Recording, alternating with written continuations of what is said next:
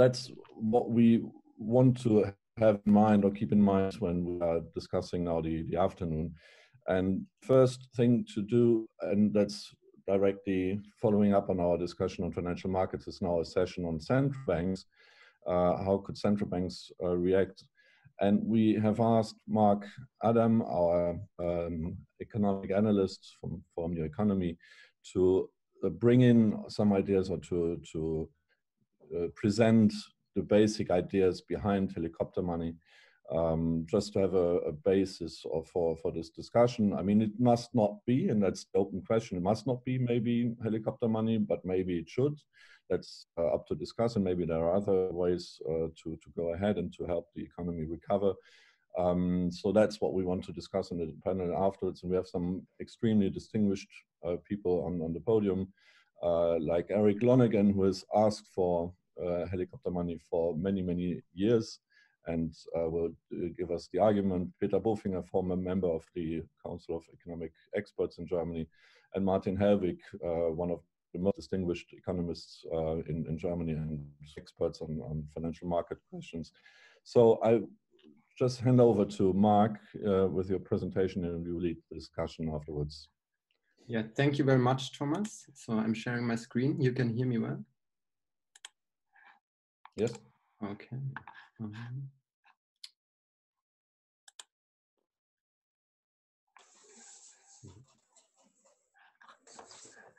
Okay, yeah, it's my pleasure to be here on this fantastic panel with Eric Lonergan, who is an economist and macro fund manager. I learned a lot, everything I know about the topic, not everything, but a lot I learned from his blog, which I totally recommend. We are here with Martin Hellwig, professor of economics, who has a brilliant book called The Banker's New Clothes. Daniela Gabor is with us, a Twitter phenomena, which really provided me with an in-depth knowledge about shadow banking and the politics around international finance and central banking. And of course, Peter Bofinger, Thomas said it, a former member of the Council of German Experts. The panel is, what I'm gonna do is provide a short input about this buzzword, helicopter money, that has produced such a lot of buzz over the last 3 months. And I'm going to give a precise definition about the concept and the history around the concept and what its potential benefits and dangers maybe are. And I will describe the institutional differences in the different settings across countries. And of course, you would start a presentation on helicopter money with this famous quote by Milton Friedman. And back then, sort of this concept evolved about, from the Great Depression. Right? The whole discussion between Keynesians and monetarists was very much shaped by the experience of the Great Depression. And maybe that's why it sort of disappeared from the radar of economists for some time until it got picked up in the early 2000s. Again, we're in the wake of Japan's Great Deflation. And Ben Bernanke famously argued that a helicopter drop of money is equivalent to a money finance tax cut. But here you can already see the distinction between those two comments, that Bernanke introduces a tax cut, and that is effectively a good policy. So there's already some blurring here. And I should point out that 1 month earlier, Eric Lonergan already wrote an FT article in 2002 recommending helicopter not only for Japan but also for the United States, even though in 2002 the the Fed still had some interest rate space to cut. But Eric argued that interest rate cuts were facilitating consumer spending by inflating house prices and credit growth, thereby weakening households' balance sheets. And Eric argued that direct cash transfer, so the more pure form of helicopter money, say, would be preferable. And he sort of was right? Because we did see a massive housing price collapse in 2008. It was a devastating financial crisis, and interest rates then were cut after the financial crisis to 0 or even below. Central banks engaged in quantitative easing, but that proved to be sort of ineffective. And then there came again those proposals for monetary financing of government deficits. So the Bernanke style helicopter money concept. And you would think, okay, was this the time for a paradigm change? Would central banks now resort to more unorthodox monetary policy options? Not so fast, because the backlash basically came at once. It was only 1 month after Michael Woodford's speech at Jackson Hole that Jens Weidmann, president of the Bundesbank, delivered a speech in the citadel of pre-crisis central banking orthodoxy. And he recounted the scene in Goethe's Faust Part 2, one of the most famous novels in German literature. And you can see here in this picture how Mephisto, the agent of the devil, tempts the emperor into using paper money to finance the government deficit. But all this activity soon generates into inflation and destroys the whole monetary system. So, and this picture is actually in the halls of the Bundesbank. It's really big, so you can really see how deep ingrained this is in German culture, this angst against inflation. And Germany and other Central European countries actually experienced hyperinflation in the 20th century and have historical reasons to be careful. So we might want to address this if we want to democratically go towards monetary policy. So why would we do that? Why would we engage in helicopter money? Well, we are in depression territory. Some economists didn't think we would be there again, but we are now in what Larry Summers has called a secular stagnation, even before the Corona crisis. And there is no more interest rates space to cut. I already said this. QE seems not to be working. And also importantly, we have seen a massive increase in private debt, in overall debt to GDP ratio. And this has produced credit booms and busts and financial crisis, post-crisis recession. It has been a drag on nominal demand. And and one way to get out of this massive debt overhang might be the monetary financing of fiscal deficits or helicopter money, also in its pure form. So I will try to cut this also brief. This session is basically called, is this then the time for helicopter money? I should again say, well, what do we mean with helicopter money? Is it sending checks to Hong Kong or US residents? Well, if those checks, or those tax rebates, are financed by an increase in government debt, then that's plain fiscal policy, right? There is the Bernanke style helicopter money already working in the UK. The Bank of England has, I think a couple of weeks ago, increased the size of the Treasury's account at the Bank of England. So that would be the Bernanke style helicopter money. But there's also this dual rate setting system in the Eurozone. And Eric, I know this from your blog. So this is effectively this pure form of helicopter money, but people don't have this on their radar yet. It works like this, that you have the ECB has a couple of interest rates it is setting. And one of that is the TLTRO rate, the interest it is lending to banks. But this is in negative territory. So then the interest rate the ECB is lending to banks is negative, while banks also park their reserves at the ECB, and the average rate on those reserves is in positive territory. So you have a inverse spread, so to say. So this is basically transferring central bank base money to the private sector. You might want to argue, well, wouldn't it be better to give it to the households directly instead of the banks? Well, I think that's definitely one thing to discuss, how we should find institutional settings that that make use of helicopter money more directly. And I would also point out that the kind of helicopter money, whether this Bernanke style or the more pure form of helicopter money, depends on the country setting. So the Eurozone has very different legal settings. And there has also been a lot of talk about modern monetary theory. And this is a concept that might work well for the US, but does this intellectual framework also apply to the Eurozone? That would be my question. Because I think the recurrent drama in the Eurozone exemplifies this. Italy, one of the countries hardest hit by the current pandemic, has seen its fiscal spending increase substantially since the outbreak. But Italy is in a currency union and shares its central bank with 18 other countries, which creates a potential for default.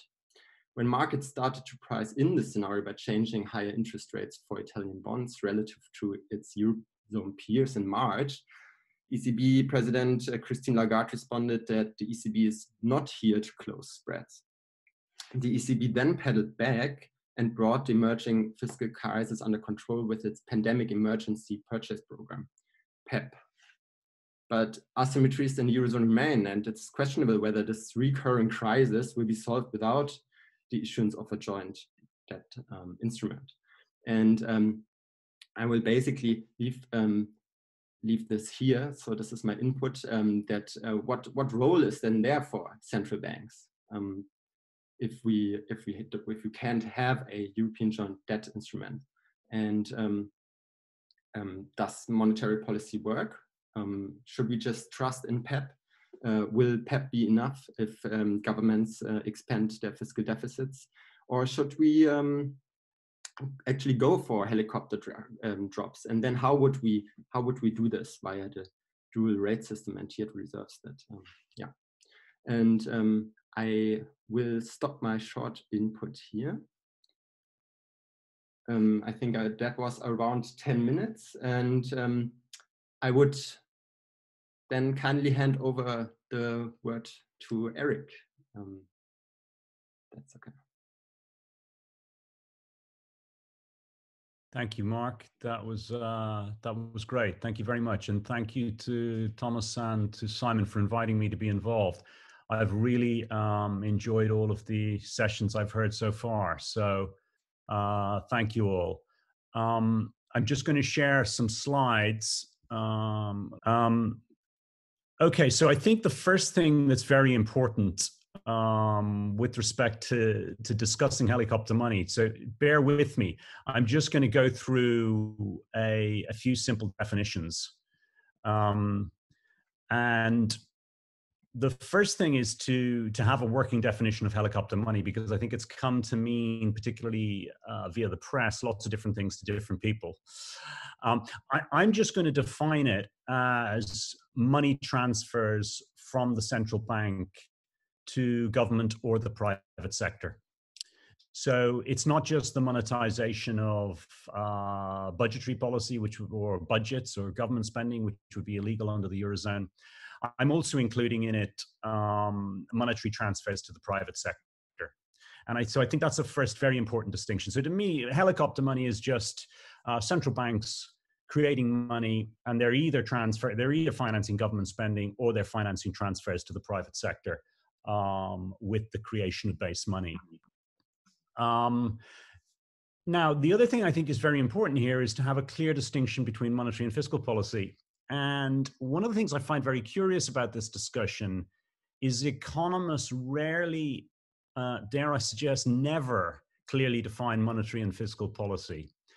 And their definitions are not obvious, and they shouldn't be assumed. Right? So what I've noticed from experience of discussions around helicopter money is people just assume we know the distinction between fiscal and monetary policy. And we haven't given nearly enough thought to clarifying it and defining it clearly. So I'm going to give a definition of monetary policy. I'm not going to define both, but I'm going to be very, very clear about precisely what I mean when I use the word monetary policy, what I mean by it, and what I kind of think is a defendable working definition of monetary policy. Now, you will all appreciate, if there are international people signed in, if you're in America, you don't really understand why we care so much about this, but it's obviously critically important because there is a very strict legal separation in the Eurozone between monetary and fiscal policy. So saying that's fiscal is a problem. It has to be monetary. So I will define monetary policy as policy involving the quantity or price of base money and implemented by the central bank.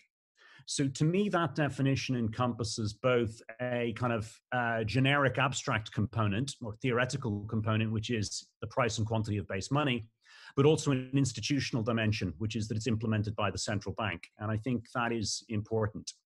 Okay, so we got a working definition of what helicopter money is, which is its money transfers from the central bank to either government or the private sector. And we have a definition of what monetary policy is, which is it's the price and quantity of base money, and it's implemented by the central bank. So first question, is this the time? And I think it is absolutely the time for helicopter money. And I think something very curious has happened when I look at the commentary of central bank behavior during this crisis, which is there's been this strange sort of collective forgetting. We've actually forgotten what the role of central banks is within our macroeconomic system. Over the last 20 years, we made central banks responsible for aggregate demand management. Right? And yet people keep on saying it's amazing what all of our central banks are doing. They're doing so much. At one level, I sympathize with this, and I want to be very clear. I'm not critical of the individuals at central banks, nor am I suggesting they haven't done a lot. But they have completely and utterly failed to deliver on their mandates. Right? It is an abject and complete and utter failure because their mandate is not to stabilize asset markets. And we've almost just assumed that their mandate is asset market stabilization. In other words, they want to keep the functioning of financial markets. Broadly, central banks are succeeding to do that, but that's not what their mandate is. Asset markets are a means to an end. Their job is actually to stabilize effectively to stabilize demand. And the current circumstances are slightly different, but we have inflation targets are a mean to demand stabilization, which is really about stabilizing nominal incomes ultimately. And we're completely failing to do this. So we're not just failing simply to meet the inflation target, but we're looking across the developed world where unemployment rates are skyrocketing. Now, central banks are the institutions that we mandated to stabilize this. So we have to be crystal clear at the moment. We're totally failing. Now, is that failure justified or not? That's the key question. So do they have the tools to stabilize both current and future output? And I guess in the current environment, we're really thinking about future output because most of the policies we need currently are to allow a full recovery of the economy. So what I really want to say is that helicopter money absolutely provides central banks with the tools to deliver on their mandates, and they are not using those tools currently. This is a failure of the mind, and I think we're collectively responsible because no one's even putting pressure on them really to use the tools they've created. So I think central banks themselves have been at the forefront, and economists are just lagging hugely behind in terms of what can be done and what needs to be done. Okay, so how can the ECB fulfill its mandate, by which I mean stabilize nominal cash flows in the current environment in both the corporate sector and in the household sector? I'm less concerned about asset markets because our primary function actually is the real economy. That is what central banks' mandate commits them to do. So I'm saying, are they stabilizing the future inflation rate, which means stabilizing effectively, allowing the system to continue to operate in this lockdown? How can they do that? So they effectively have, I think, two broad measures. The first one is dual interest rates, which I'm just going to briefly explain. I've defined dual interest rates as independently targeting the interest rate on deposits and the interest rates on loans. Now, this is actually a profound break in the functioning of monetary policy, because when one understands the power of dual interest rates, you realize there's no zero bound. There's no liquidity trap. Now, if there's no zero bound and no liquidity trap, there's no excuses for failing to stabilize nominal demand, right? The only argument to say that central banks can fulfill their function is that there's a bound, there's either a reversal rate or a zero bound, or there's a liquidity trap. If neither of those exist, I'm sorry, but you're just not doing your job. Now, why do they not exist under dual interest rates? Well, imagine you have a nationalized commercial banking system, and you say, I need to stimulate my economy. So I'm going to reverse the net interest margin of the banking system. I'm going to raise the interest rate on savings, and I'm going to start cutting the interest rate on loans. And you keep on persisting with that. Well, that is just a huge transfer to the non-banking system from the banking system. If the banking system was owned by the central bank, that would just be a huge increase. You create as much base money as you want to finance that transfer. Well, that is an unreserved and unlimited stimulus to the economy. And in fact, this is what the Chinese actually used to do when they owned the banking system, to deregulate their interest rate system in the 1980s. And they could generate inflation and nominal demand at will. What's fascinating is now we have 3 major central banks have the facility to do this and are doing this already to varying degrees. The Bank of England has a TFS scheme and it has an interest rate on reserves. The Bank of Japan introduced a similar scheme after Fukushima, i.e. a lending scheme that was targeted. And the ECB has actually been way at the forefront of this, because what's most remarkable about the ECB policies during this crisis is they are the first time we've had post-interest rate policy by a central bank. And what I mean by that is they didn't cut interest rates. It's actually amazing that they didn't try to reduce the money market rate. I think absolutely correctly. What they did do is they cut the interest rate on TLTROs. And I'd refer you, if you haven't read it, to a superb blog by Philip Lane, the ECB's chief economist, who actually explains what they did. So now the TLTRO rate under certain conditions, so these are loans made available to banks, subject to the banks lending those to the private sector, are actually available at interest rates that are below the interest rate on reserves, right? So in other words, we have 2 interest rates now in Europe that matter. We have the interest rate on TLTROs and we have the interest rate on bank reserves. The ECB can now separately target the lending rate and the deposit rate in the system. Simply put, that gives them limitless monetary power. The debate, and I'm going to come back to this in 1 second, is really about how you target that lending. Right? So what loans do you make the banks make available to the private sector? But to give you an example, the ECB could say, we are going to provide 12-month loans at a negative 2% to the banking system. We will pay the banks 20 basis points, and we want those loans to be made to refinance outstanding mortgages, for example.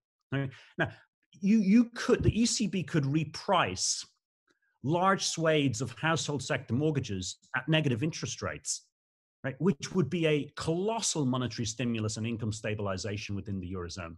They could do the same for SMEs.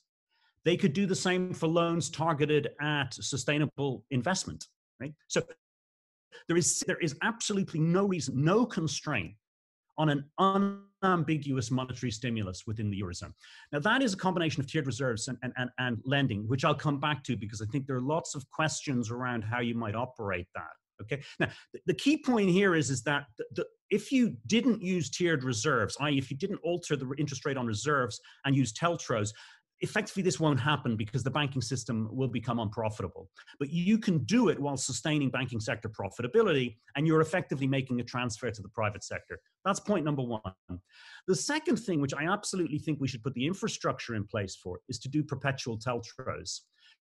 Now, perpetual TLTROs I've just described is we're gonna get around all of the confusion around bank equity, about making transfers, about printing money.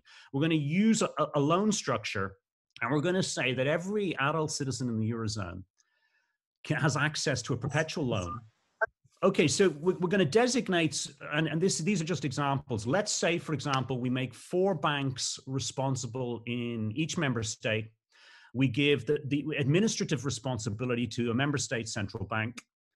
And we are now going to do a perpetual loan, which is available to all adult citizens within the Eurozone. The main problem with this is actually administrative. There's no legal obstacle to this, and we can talk about that later. This is a purely administrative problem, but we're going to give the administrative work to the banking system, pay the banks 10 basis points to administer, make them responsible for administration. They do money laundering, they do anti-fraud, they do credit checks. So they're going to be administratively responsible for administering the loans. The loans are going to be 0 interest rate perpetuals. And the ECB will decide their frequency and magnitude. Right? And I think we should put the infrastructure in place. Okay, if you, with those 2 tools, dual interest rates and perpetual TLTROs, you have all the financial firepower you need to stabilize nominal incomes, nominal cash flows within the private sector. Okay, so in conclusion, and I apologize if I'm overrunning, this is entirely a failure of the mind. right? There is nothing about central banking. There is nothing to say monetary policy cannot cope with this problem. Monetary policy absolutely has the tools. The failures are administrative and the failures are of the intellect. The tools exist. This should be implemented urgently. I think that's blindingly obvious. We have a huge crisis on our hands which could morph into depression. So we absolutely need these policies to be implemented. These policies, I should say, far from being inflationary, are likely to, are about fulfilling one's mandate. So these are prerequisites for the fulfillment of the ECB's mandates. It's not a question of whether they're legal. Arguably, it's illegal not to do them. I mean, if tools are available to meet your inflation target and you're not meeting your inflation target, one should question the legitimacy of an entity. My final point is monetary policy legitimacy, right? And here, I think, again, there's been a huge failure, and I put the failure with us. And by that, I mean those engaged in policymaking within Europe. The European Parliament needs to step up. The European Parliament needs to step up and say, we fully support the TLTRO program. Not only do we fully support the TLTRO program, if the ECB deems it's necessary to extend the TLTRO to households, to corporates, to ESG compliant sustainable investments in our economy, here's how we suggest they should do it. Now, there you square the circle. You do not need to have monetary and fiscal coordination in the conventional sense in the Eurozone. You can have legitimate monetary policy if each institution steps up and does its job. Okay, finally, fiscal or monetary. This is not an either or, and that's a critical point. Right? I'm in favor of very, very good fiscal policy and very, very good monetary policy. Right? We should not be saying over to the fiscal authorities, over to the monetary authority. Both institutions, economic functions, should be doing their job. And I'm afraid if we're honest about it, neither of them are doing it effectively and legitimately currently. Thank you very much, Eric, for this forceful statement and convincing in favor of using the tools we have and in favor of helicopter money. I would directly hand over the word to Martin Hellwig. If you're here. Thank you very much. When I read Friedman's paper in the early 70s, I was surprised that he didn't say anything about land prices. If you drop dollar bills from helicopters, surely that's going to make holding of land more attractive. Of course, if something like that was envisioned today, Austrian economists would immediately say, and the central bank is fueling real estate inflation, quite opposed to what their mandate is. Of course, none of this is serious, but it points to the fact that micro matters and that the mode of intervention matters. And this is where I'm a bit concerned about the appeal to the central banks in the current crisis, because much of what we're dealing with in the current crisis is really about micro. It's very different from 2008. Not all needs are the same. Self-employed, small firms, large corporations, private households, they're all impacted in different ways by the current crisis. For some, there is an issue of demand fall off, of revenue disappearing, businesses being prohibited, supply chain disruptions, payment disruptions. And we're talking about millions of people. So I'm a bit bothered by the notion that we can deal with this at the macro level. If we look at the instruments that have been used, this morning, the German program was discussed by Jens Südekum. We have subsidies. We have loans of different sorts. We have equity participations. Again, much of that requires strongly contingent choices. One issue about this is the central bank in a legitimate position to take such choices, or is this something where the political authorities must ultimately take the decisions? Of course, we have a history of central bank subsidies to commercial banks, like Greenspan's turnaround in 1990, which allowed commercial banks to play the yield curve for 4 years. But many of those instances are actually quite scandalous, because commercial banks are being treated as privileged private entities.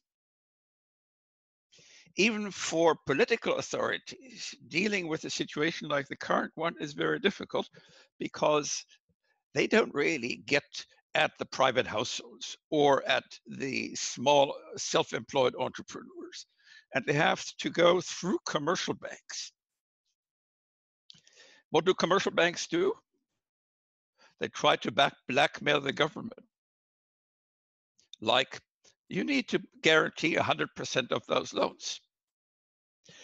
That's a sort of concern I have about the way in which the system is actually unable to reach to the full micro level, and reliance on the commercial banking system in that respect provides lots of rooms for commercial banks to do strange things. Of course, that would also apply to the expansion of TLTRO that Eric was talking about. Moving on from the current crisis, I want to turn to the secular problem. In Germany, we've had about 10 years of debate between someone like Christian von Weizsäcker and, say, Stefan Homburg on, are there enough stores of value? This parallels the US discussion with Summers and Blanchard, where Weizsäcker's argument is simply that if you look at simple measures of saving, both in flow and in stock terms, there is no way the stock of real assets will catch up with that. There are concerns about dynamic inefficiency of the sort that we know from growth models, where some people say dynamic inefficiency cannot arise. I don't want to go into that.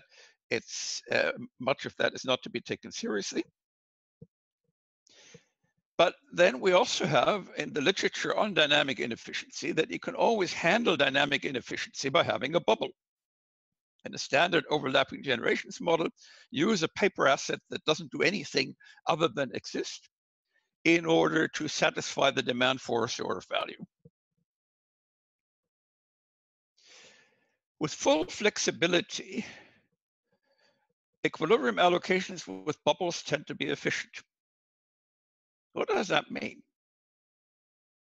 It means that if, say, there's a shock to the demand for such a store of value, the shock should be accommodated by changes in the value of the bubble, and that's all we need. The alternative, which is the Weizsäcker-Blanchard position, would be the shock should be accommodated by changes in the size of the bubble, i.e. central bank printing money or withdrawing money, or the government's doing the same thing with public debt. We don't have a good understanding of how to decide that debate. To some extent, it's a version of the debate about wage rigidity in chapter 19. There's a status of wage rigidity in chapter 19 of the general theory. But I suggest it should be amplified by a consideration of Irving Fisher's pointing to debt deflation as a problem. Meaning, when demand for the store of value goes up, you don't really want the value of the store of value to go up, because that would cause problems for all debtors under nominal contracts. The Austrian position on that issue is remarkably dishonest. In the analytical parts of the books by Mises and Hayek, they say debtors need to be defended from the consequences of changes in the purchasing power of money. In the policy parts, they say we need the gold standard and we should let deflation of purchasing power run its course. What does this have to do with monetary policy? So far, I was just talking about the bubble. who adjusts the size of the bubble? If I depart from Eric's definition of monetary and fiscal policy and go back to the one given by Tobin in the 1960s, fiscal policy determines the size of the bubble, and monetary policy determines the structure. Open market operations change the structure of the bubble. And you might say similar things about lending to banks. Helicopter money is a way of combining money creation with a change in the size of the bubble. But of course, if you change the size of the bubble, why not target it directly to fiscal policy purposes? And I don't think it's an issue about MMT working or not working. We're currently simply in a situation where the breakdown in the monetary system is such that inflation is not even an issue. So my point would be that we strongly should talk about the need to have more government debt along the lines of Weizsäcker and Blanchet. And then we get into the question, should we talk about monetization of that?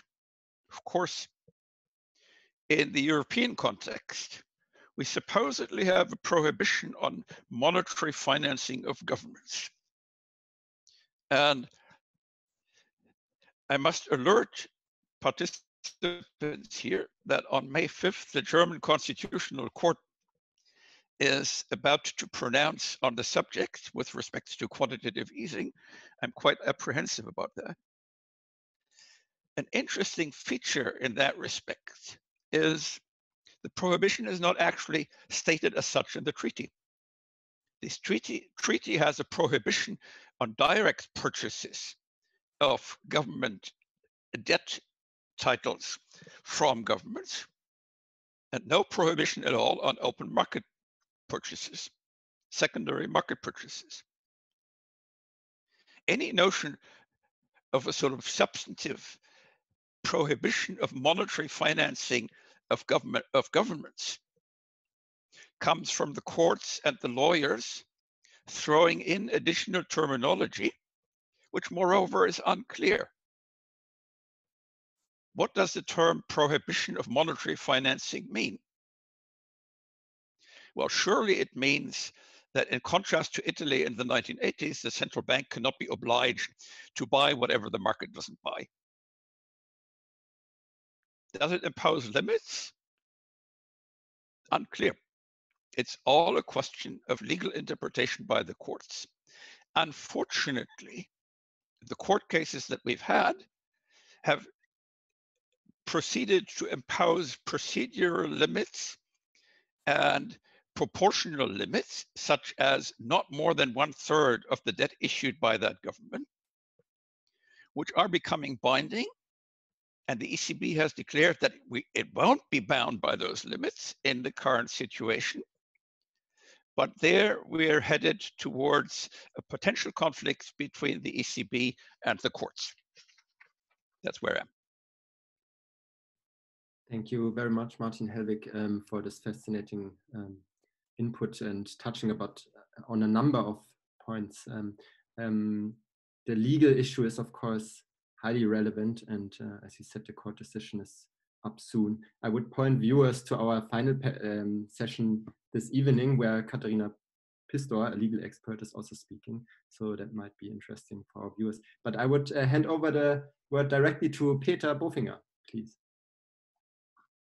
Okay, thank you very much. So thank you for inviting me. And well, let me just start with a very short remark to what, in my view, Milton Friedman had in mind when talking about helicopter money. In my view, he never had in mind to use this as an advice for practical policy. I think his idea of helicopter money is simply due to the necessity to find a role for the central bank in the classical model of the financial market. I think that's a problem. In the classical model of the financial market, it's a kind of commodity model, and there's no role for the central bank. And then people were at the problem to explain what is the role for the central bank, and the argument is, yes, they control the price level, but how can they control the price level in this classical model, they can't do it. And so the only way out for Friedman was saying, well, just let's throw money out from the helicopter, and this then raises the price level. So in my view,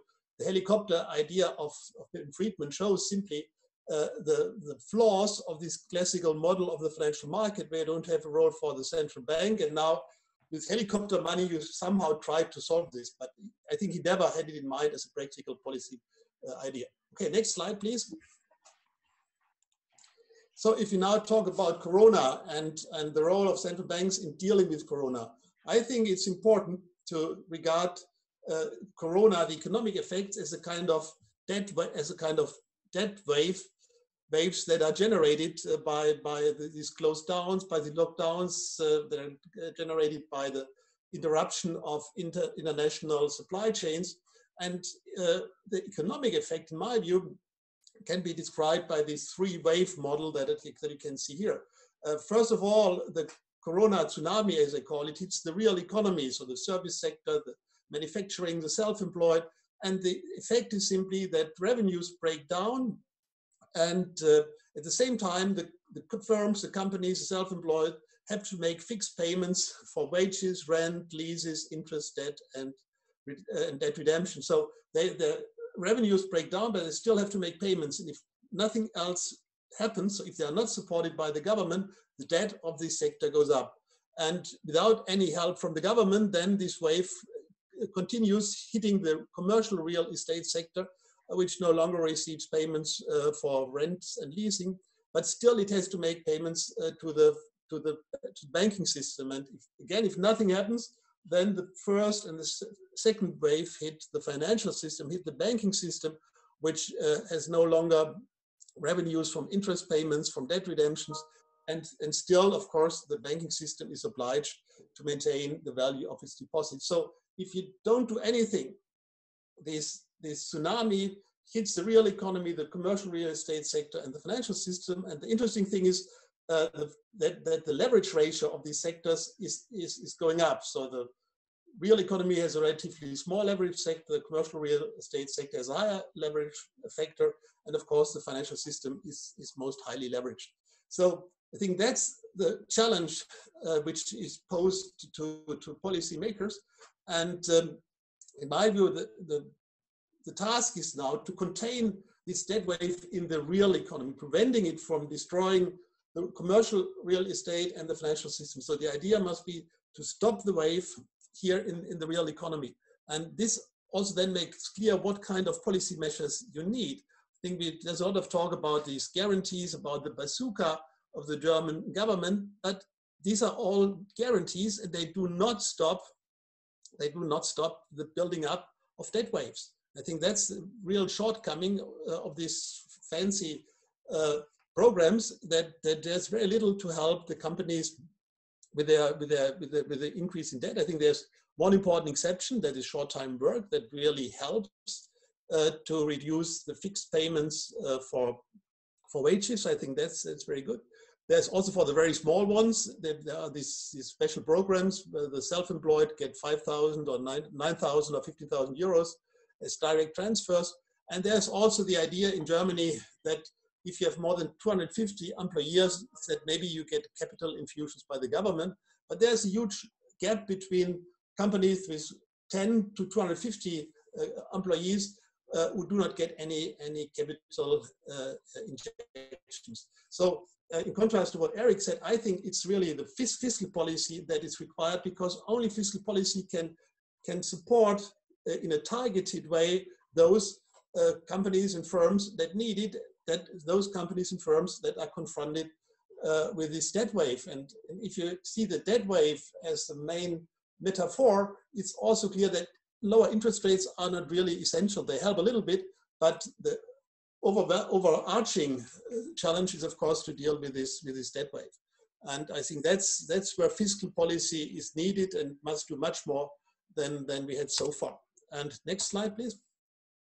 So, of course, now asking for very comprehensive support by the government, especially for the small and medium-sized firms, raises the question: what are the financing limits? And you can see all over the IMF has presented the forecasts for debt levels. I think Japan will reach more than 250%, and Italy will reach more than 150%. And so the question is, what, I forgot one point before mentioning this. I think what is really the task of the government now is to take the debt level, the debt that increases inevitably due to Corona, to take this debt out of the private sector into the government balance sheet. And then you come to the role of the central bank. Of course, the best way to finally store this debt is in the central bank balance sheet. I think that's the main logic of what the central bank can do, helping to get the private debt, the debt out of the private sector, preventing the debt destroying the financial system, getting it into the balance sheet of the government, and from this, then the best way to get the debt finally stored is in the central bank. And I think that's the main idea, I think, of this modern monetary theory that argues that large countries that are indebted in their own currency do not face any financing restrictions because they can always finance themselves directly through their national central bank. I think that's the key insight that we need today when we are faced with this terrible challenge of coronavirus, where we do not know how long it will last. I think the only positive message is governments are able to support the private sector in a very comprehensive way, because governments can take the debt away out of the private sector, and they have the central bank financing the whole thing. I think that's a really important message. Of course, modern monetary theory always insists that while there is no financing restriction, there's always a restriction by the availability of goods and services, which must be considered if you want to avoid inflation.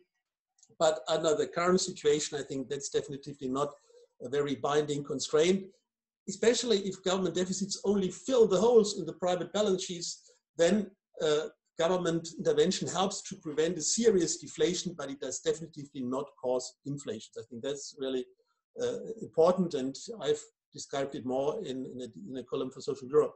And so the main problem, if one can see this logic of modern monetary theory and the potential that this theory offers for government intervention in such a crisis, the only problem is that in the euro area, we have the problem of countries that are not indebted in their national currency, but they're indebted in euro, that we do not have a federal level. And in this regard, I think we definitely need solutions. However you call them, I think what is required is that you need a financing scheme where the debt is not attributed to the national governments, which would increase, especially in the case of Italy, debt levels higher. So debt should be attributed to the European level, and all the funds that are distributed by this scheme should be transfers and not loans. And that explains why the ESM is definitely not a good solution. But I think there are now lots of proposals which go in this direction. So next, please. Well, we could do that shorter, so you can see that in the Second and First World War, that countries like United States and UK were able to increase their debt by huge amounts. And next slide, please. And you could see there was some short spikes of inflation, but definitely not an inflationary problem. And Japan, you can see on the right, is the key case where you can see that even a huge amount of government financing, a huge amount of central bank finance, government deficit and debt does not lead to inflation. It just is still a situation where deflation is a more serious threat than inflation. Next slide, please.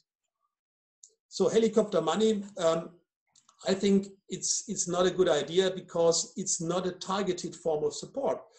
Right now, not all households require financial support. There are the pensioners, there are the people in the civil service, there are many households who do not have a decline in their incomes.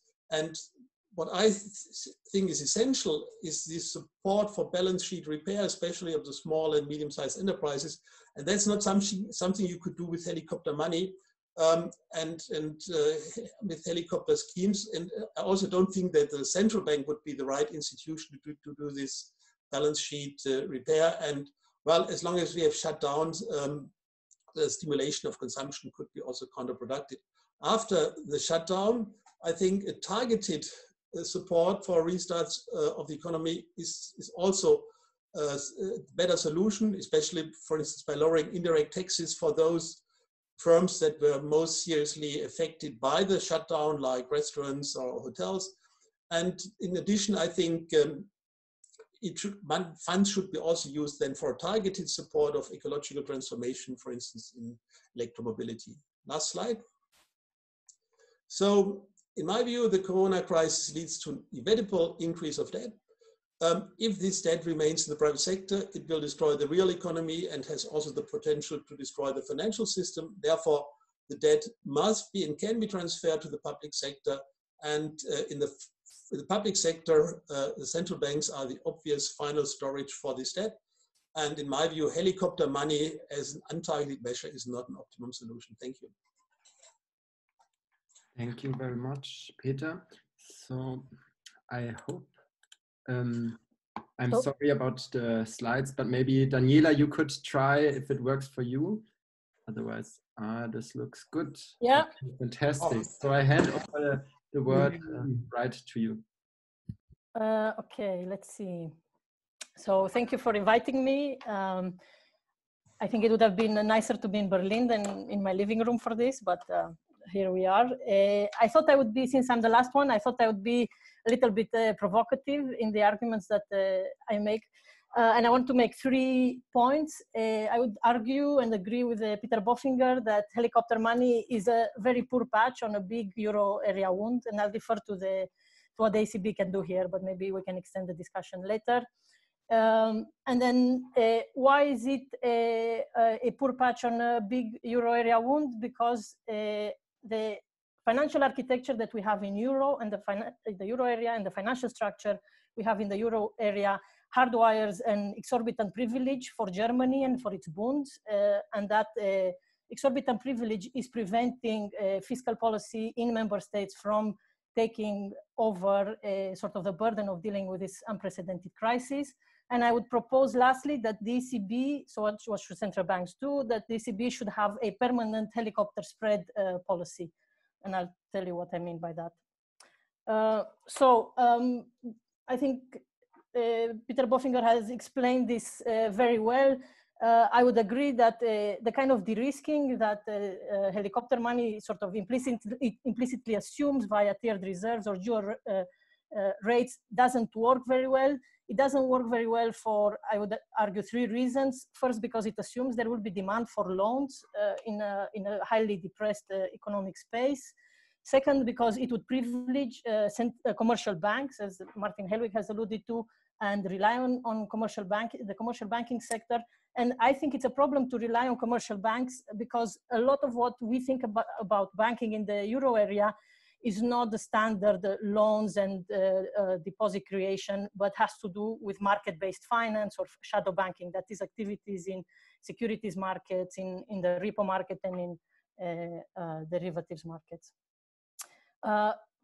So if we start from this logic of what is the financial structure of the euro area and how does it influence the effectiveness of monetary policy and of fiscal policy, I would argue that the financial structure that we have now creates an architectural privilege for German bonds, and it sort of hardwires the specific policy preferences of Germany into what can be done at the national level and at European level. And I want to talk about this by thinking about the relationship between the central bank and the monetary and the fiscal policy or the fiscal arm of the state as a history of an unhappy marriage, one way or another, and remind ourselves that during Keynesian aggregate demand management, the central bank had a subordinated function through monetary policy in order to peg bond prices for the sovereign, who did the heavy lifting in terms of aggregate demand management. We have moved far away from that with monetarism and inflation targeting, and under the logic of an independent central bank that both these policy frameworks hold, there is a de jure separation between what monetary policy is doing and what fiscal policy is doing. But if we look through a financial market structure lens, what we see there is that the monetary policy and fiscal policy have never been truly and properly divorced from each other because of the importance of the repo market that connects them in complex and I would argue quite political ways.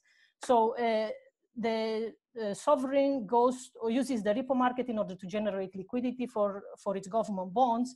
But in doing so, it also creates financial stability questions for the central bank, because for the last 20 years, sovereign bonds have been viewed as the safe asset for market-based finance. This is where market-based financial institutions who have large collateralized liabilities in order to finance their activity, this is where they run during bad times. They run to what they perceive to be the safest asset, the one that preserves the ability or the collateral power of that security. And we know that there are significant financial stability issues in market-based finance through leverage and liquidity cycles. And these financial stability issues can spill over into the sovereign bond market, and they can affect the ability of the sovereign to do fiscal policy. In the particular context of the euro area, what we had for the last 25 to 30 years, a deliberate policy choice to promote market-based finance.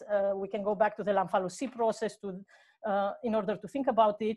And what this has created is a very large and very systemic European repo market, where Germany gets an exorbitant privilege simply because every time things go wrong, financial institutions run to the safety of German bonds.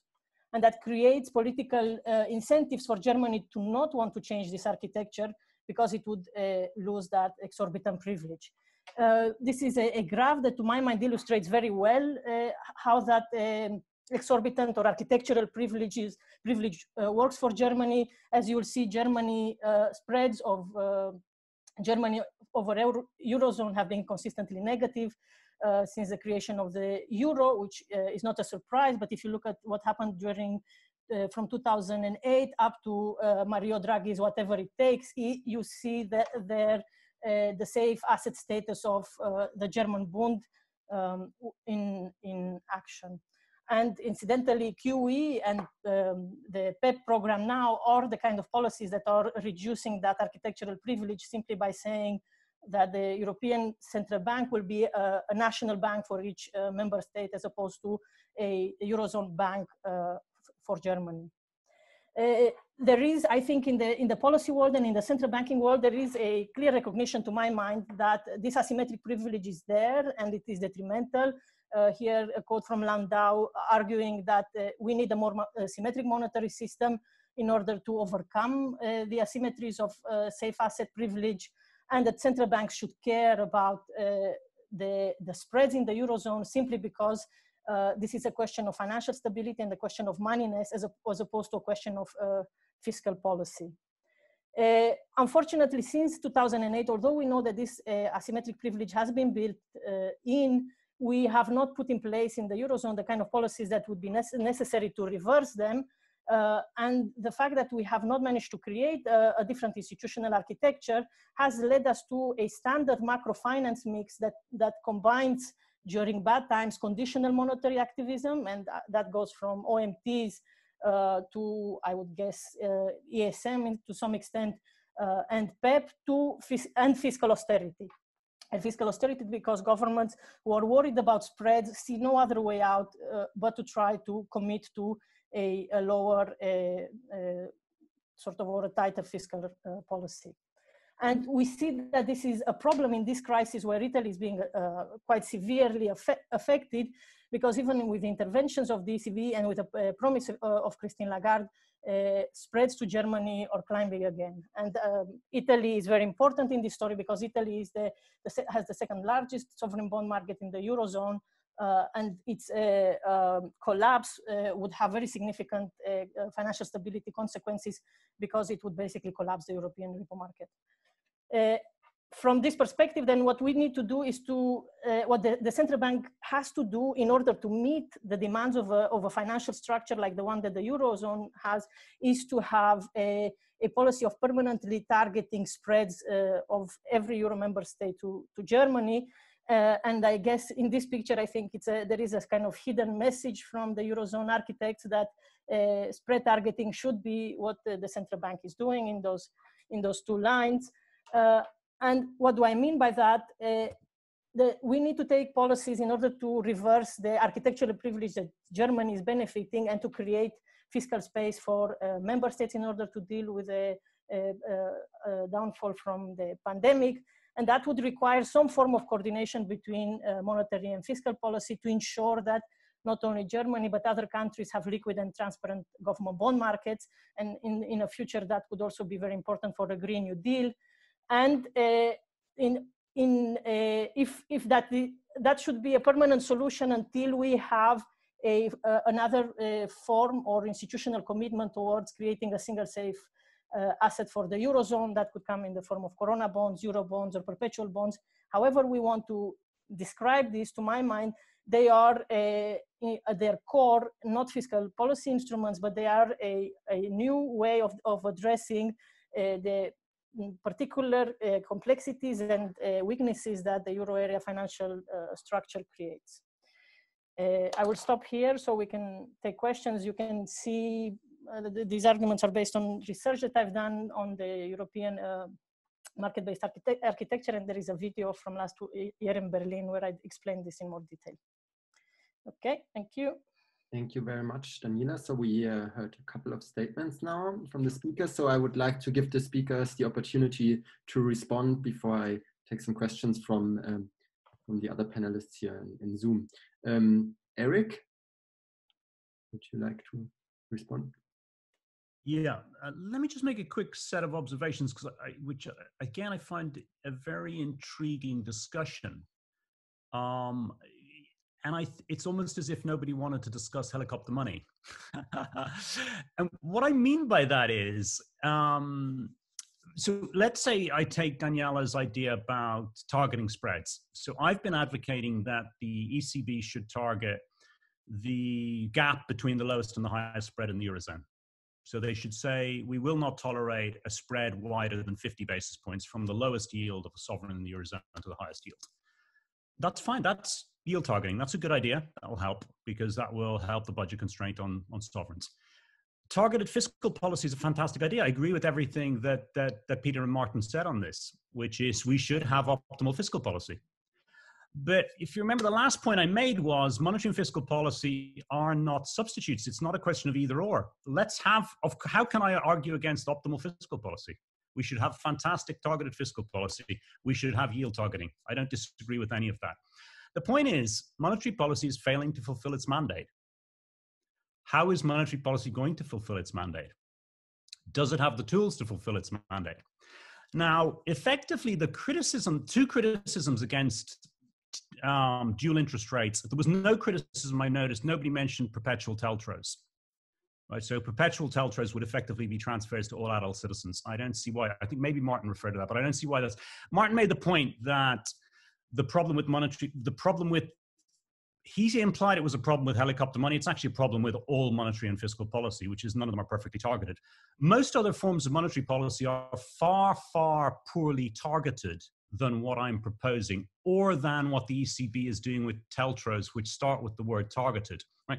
Most of the time, monetary policy just changes an interest rate or it changes an asset price. It pays zero attention to the distributional consequences, and there is effectively zero targeting. So whenever you change interest rates, there's a transfer from savers to borrowers, which has no targeting. So that is just a feature of monetary policy, but that doesn't mean you don't do monetary policy. Monetary policy still has a mandate, and you still have to do it. So the problem of targeting, I'm afraid, relative to the counterfactuals, you can't measure it versus perfect targeting, which is an ideal that we will never obtain. The question is, can you make it more targeted? And is it better than what you're doing as it is, which is negative interest rates, existing TLTRO programs, massive asset purchase programs, which I would say are totally indiscriminate and totally untargeted. So you can hugely improve on the counterfactual that's available to you. A final point, which is Daniela says dual interest rates assumes demand for loans. It absolutely does not assume demand for loans. And she says it privileges commercial banks. It absolutely does not. If dual interest rates required new borrowing in the conventional sense, I would not be advocating it because I don't believe commercial banks want to lend more money. here's how you use dual interest rates in a way that neither privileges banks nor assumes demand for loans, is you reprice all existing outstanding loans. So if you simply say the next TLTRO program is going to be, X percent of what existing programs have been, let's say you do another trillion of TLTROs, and you say that it is only available subject to the repricing of SME loans to a negative interest rates of 50 basis points. All you're doing is refinancing existing loans, so you don't need any new net demand. You're just offering people a lower interest rate on their loans, not on their deposits. And those loans go to a negative interest rate. Not only would you automatically eliminate defaults within SMEs, but you would also improve the cash flow of SMEs because they wouldn't have to make an interest payment and they'd receive a check in the post. So you can absolutely, under a TLTRO, target to sectors. There will be some SMEs that are fine, but that's going to be the same with every single policy. And also that's not the counterfactual. So the key point here I think one has to make is it's an absolute error to start going on to what do we think optimal fiscal policy looks like. That's not an error, that's a separate discussion. Yield targeting is a separate discussion. The question here that I think we're being posed is we are singularly failing to meet our inflation targets. We are using QE, asset purchases, negative interest rates, very, very modest dual interest rates, which are largely supporting commercial bank profits. The question is, are there other monetary policies tools available to us which could be more direct, more effective, and allow us to fulfill our mandate? That's the question. Thank you very much, Eric. So Martin, Hellwig, I think Eric took on your point about the different microeconomic effects, that actually monetary and fiscal policy is never perfect, but that we could try to tackle those if we structure the dual rate setting system appropriately. Would you like to? There are two issues there. The question raised was, is this the time for helicopter money?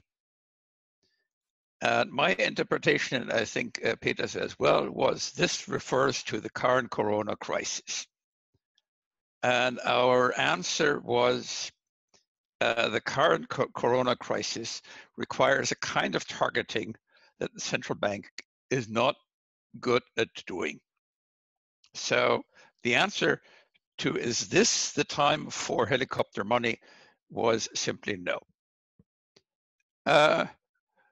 Would we want to have a more targeted helicopter or central bank activity altogether?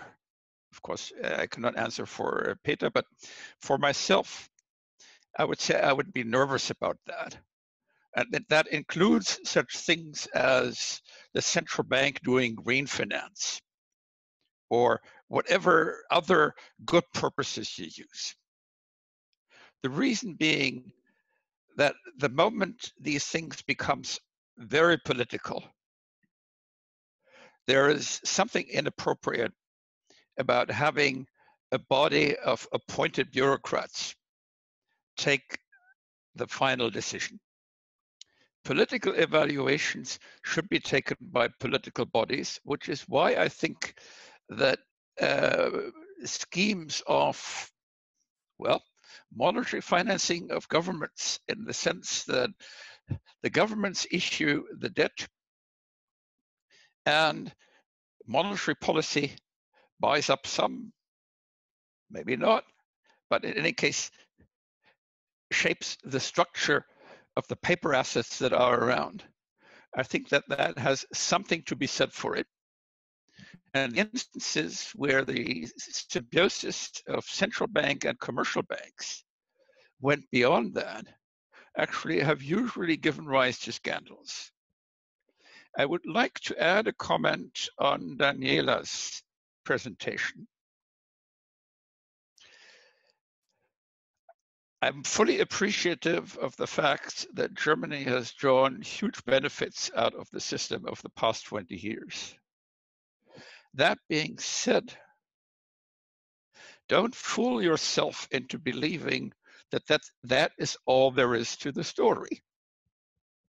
If you begin the story in 1970, and you look, for example, at spreads pre-European Monetary Union, if you look at the various exchange rate crises, you find that the German problem has haunted the rest of Western Europe much before European Monetary Union. And in fact, European Monetary Union was created because Mitterrand thought, that's the way I can discipline the Bundesbank. I'm not sure that the French prefer today's system to the one they had 30 years ago, but it would be too narrow to deal with this issue just in terms of Germany has exorbitant privilege. The privilege has sources that are older than the current institutional arrangement, and these sources do have something to do with the makeup of the political system.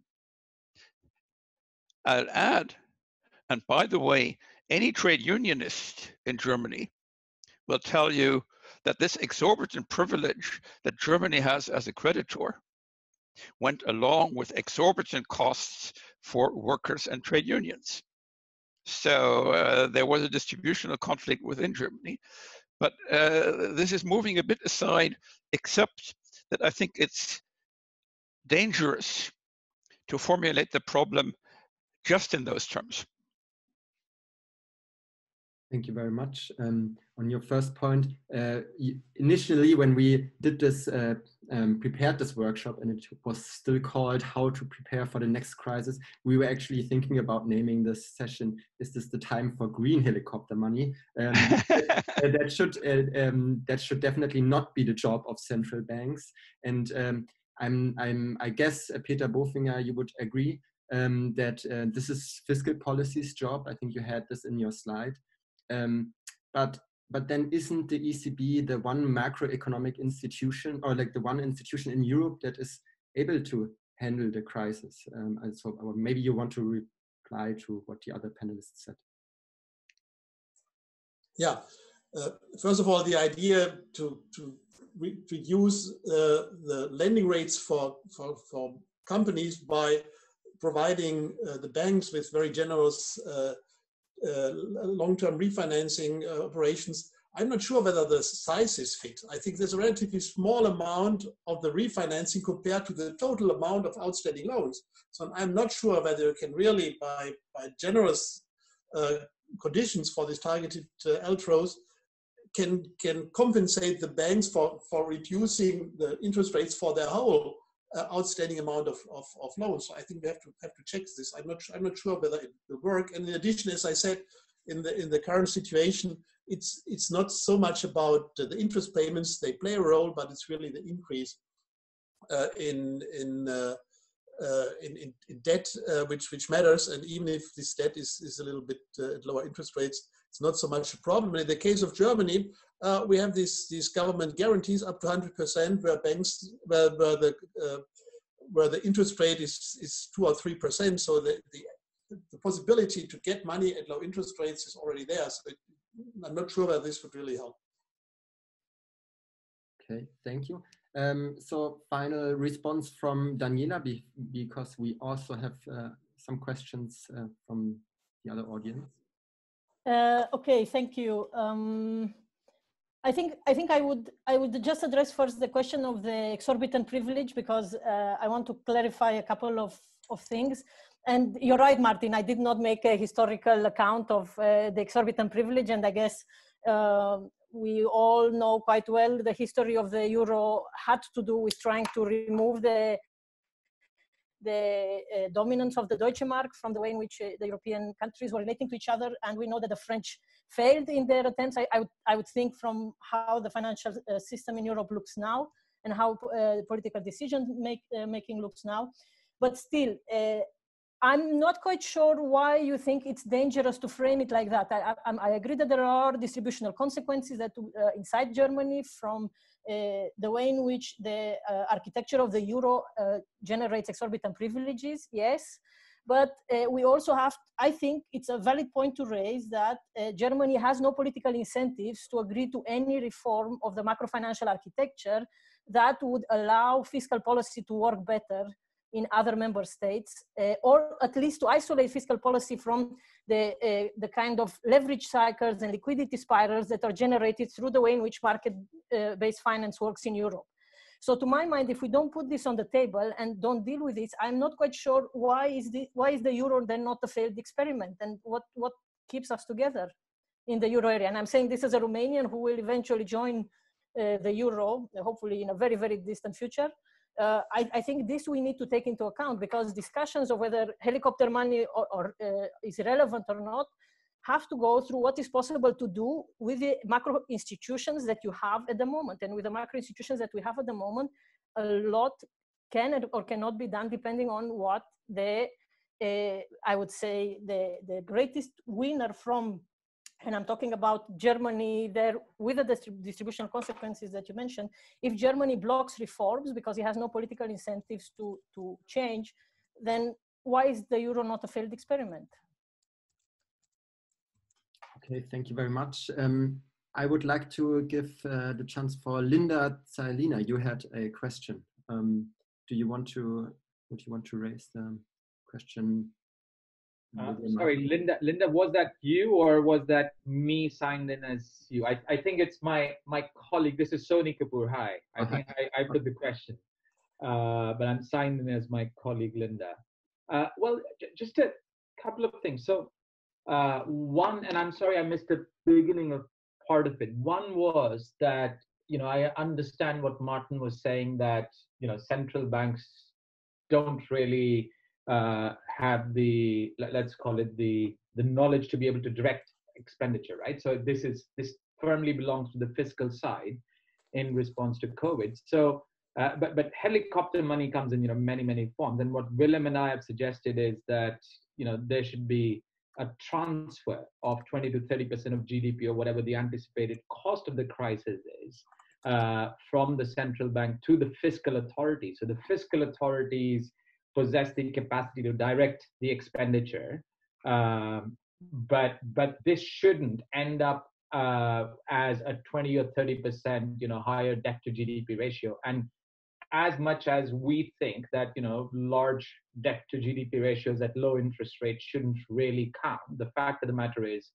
that is still a ratio that counts. And so the best way of going through the crisis is for the fiscal authority to direct the expenditure, but funded by the central bank in a way that doesn't automatically lead to future austerity.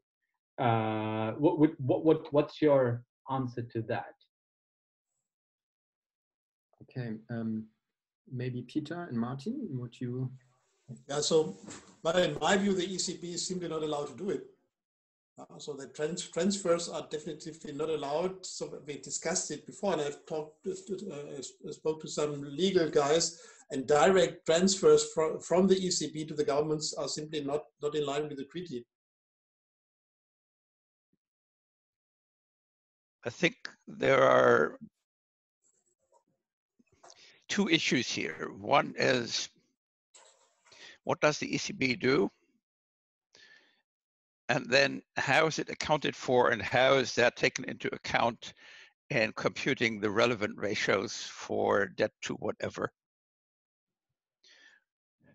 The legal stuff, the legal constraints, refer mainly to the former.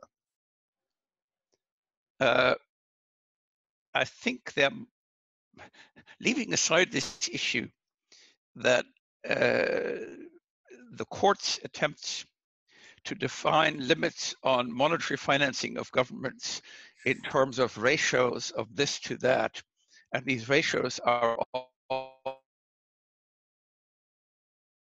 all dysfunctional in the current version. Being assigned that issue, there would be possibilities of handling the matter. So technically, the real question is, if you think about the fact that, okay, in a single closed economy with a single sovereign,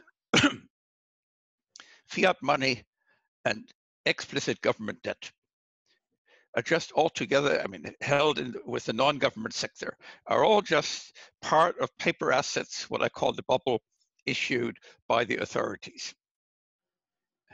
If we had a rule saying that those parts of government debt that are held by the central bank, that are not held by the public, will not count against whatever ratios we're working with, whatever limits we have on government debt, that would get around that problem.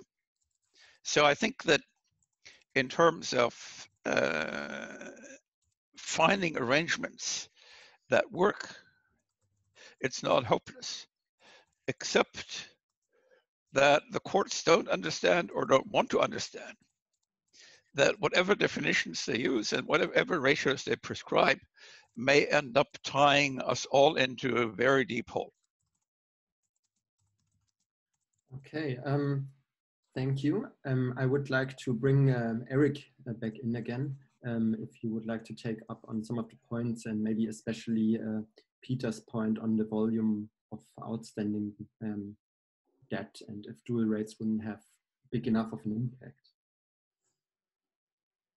Yeah, I guess there's a real danger in this debate, which is very hard. You can sort of spin off into high abstraction, or bring it down to very simple observations. Here's the question I would pose to the panel: why should the ECB? If European interest rates had been 6% going into this crisis, the ECB would have cut interest rates very, very significantly. Now, what would be why would that conventionally be thought of as a stimulus? Is largely because you bring down the interest rate on loans, right? Of course, we tend to ignore the fact that the interest rate on savings should come down equivalently, and then you're requiring marginal propensity to consume, et cetera, to be different. But let's just, the main transmission mechanism we would expect is that the interest rate on loans would come down, which would be a support. Dual interest rates permits an unlimited reduction in the interest rates specifically on loans, because dual interest rates is saying the ECB has one interest rate, which is the interest rate on reserves, which it can influence and effectively can use under a tiered reserve structure. It's able to target money market rates directly. Money market rates affect the interest rate on your savings deposits, right? Then they have a TLTRO program, which they can use to directly target the interest rates on loans outstanding. So the point is that you don't need any new loans. You could reprice all existing loans outstanding under TLTRO streams. It's just purely a function of how aggressive you want to be. So let's say, standardly in a crisis, you would have cut interest rates by 400 basis points. At a minimum, I'd like to ask the panelists, why don't we reduce the interest rate on outstanding loans by 400 basis points? Now, the reason we don't just do that through money market rates is it would cause the financial system to fail. But the point is that dual interest rates get around the zero bound. They get around the reversal rate.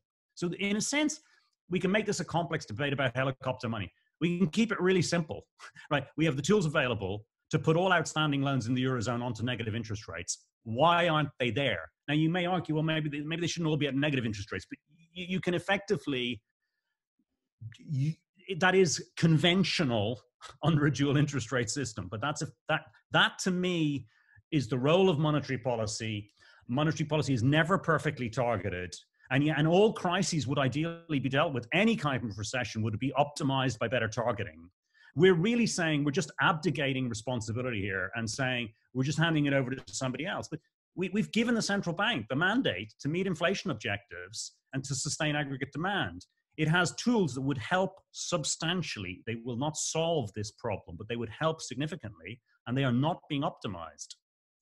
But if they provide the backstop for the government, that's sufficient. The government does all these things, and if the backstop is then provided by the central bank, why should the central bank interfere so directly with everything? I don't see that. But they always do. They always cut interest rates. I mean, the point is they have dramatic interference powers. I mean, there's nothing novel about them interfering. And I mean, absolutely, we want to have government bond markets functioning, but fiscal policy should do its job. But just because fiscal policy is doing its job doesn't mean monetary policy doesn't try to do its job better. Those aren't, I don't see those as substitutes. I'm 100% supportive of the fiscal ideas you're proposing. I'm just saying, I think central banks can do a much better job than they're doing. Okay, so I have to leave now, and nevertheless, I think this dual interest rate idea is very intriguing, and I will think more of it. Bye-bye. Thank you, Peter. I know you have to leave, so thank you very much for being here. Yeah, it was a pleasure. Thank you. Eric just mentioned fiscal policy. I don't want to steal any time from the fiscal policy session that is up next, but that's why I would like to give the final words to Daniela, Gabor, and after that close the session, if you want. You are muted. Yeah, I am. Sorry. I said I don't want to keep very long. I think I can agree with Eric that the central bank can do many different things. It's still not very clear to me why sending a check to a bunch of SMEs who will really restart aggregate demand in pandemic times. And I think fiscal policy needs to be far more significant in driving the cart wherever. But to my mind, central bank is quite political. The political dilemmas that it faces are difficult. But if we start from that position, then lots of things are possible. Okay. Great. Thank you so much for all the panelists for this great discussion and also for the questions. There are maybe some questions in the Q&A which I failed to answer. I would maybe the panelists could read them, and if possible, I think you can type answers. That's also for the next panels if you find time. But I would directly hand over the word to Thomas, who is chairing the next session.